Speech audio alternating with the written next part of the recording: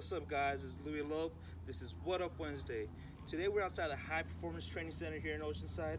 We're going to be meeting up with my boy Marco, el Lobito Sustaita. So yeah, follow me.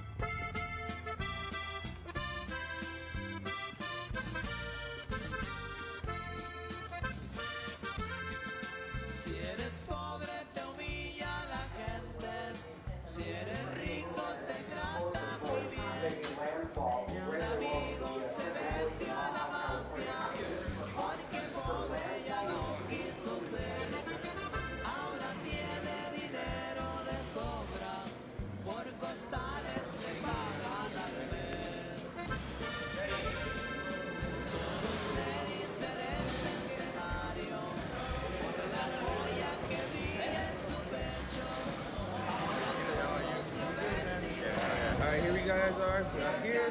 This is Marco, if you guys didn't know. But yeah, man. Sorry, hopefully we're not into the training and stuff. Yeah, for sure. So, can you sit down and cool? Oh, yeah.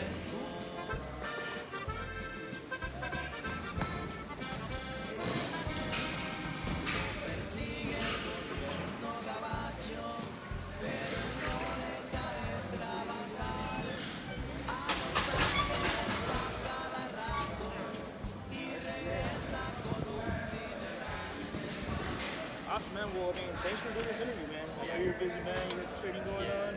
So, yeah, so hopefully we're not interrupting you. Well, first of all, for people that don't know you, who is Marco el Lobito Sustaita? Well, you know, I'm just a regular kid growing up in the neighborhood.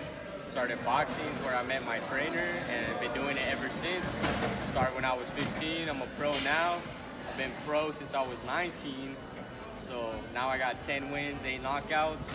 1 loss and 1 draw, but we're doing good, so you know there's good things to come, and hopefully next year you can catch me on TV. So hell yeah, man. So I just saw that you recently just won another title, man.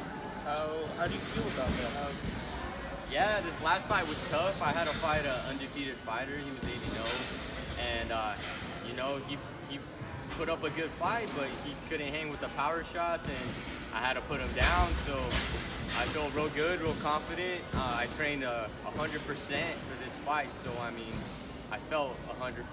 So my last fight before that was a draw, and I mean, my crowd clearly saw we won, other people saw we won, and I mean, you know, I came out hungrier for this fight, so. Oh yeah, that's what it is, that's what it takes.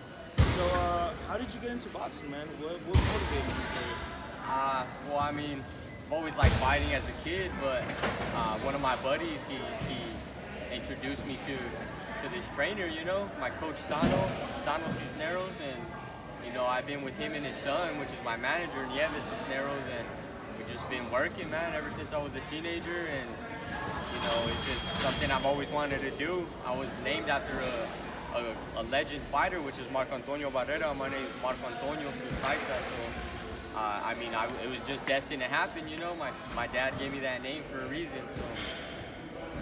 Yeah. How did you get the nickname Lobito?